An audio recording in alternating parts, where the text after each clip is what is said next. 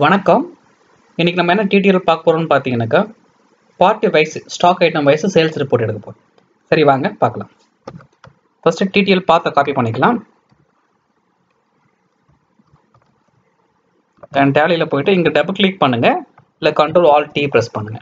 தென் F4 manage local DDL. தென் copy பண்ண பார்த்து இங்கே பேஸ்ட் பண்ணிவிடுங்க. தென் என்டர் கொடுத்தா டிடிஎல் லோட் ஆகிடுச்சு.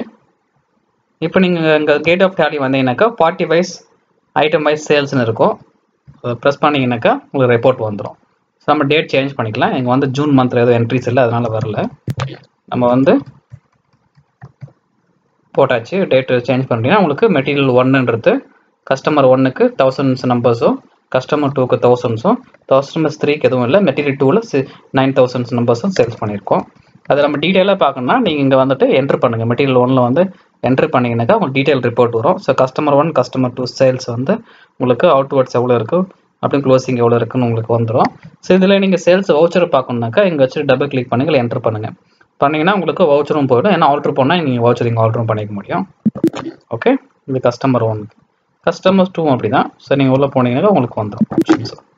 Okay, thank you. அடுத்த டீட்டெயில் நம்ம சந்திக்கலாம். பாய். மறக்காமல் சேனலை சப்ஸ்கிரைப் பண்ணுங்கள். அப்படியே பக்கத்தில் இருக்க பெல் பட்டனை ப்ரெஸ் பண்ணுங்கள். அப்போ தான் நாங்கள் அப்டேட் பண்ணுற வீடியோஸ் எல்லாமே உடனுக்குடனே உங்களுக்கு நோட்டிஃபிகேஷனில் வரும்.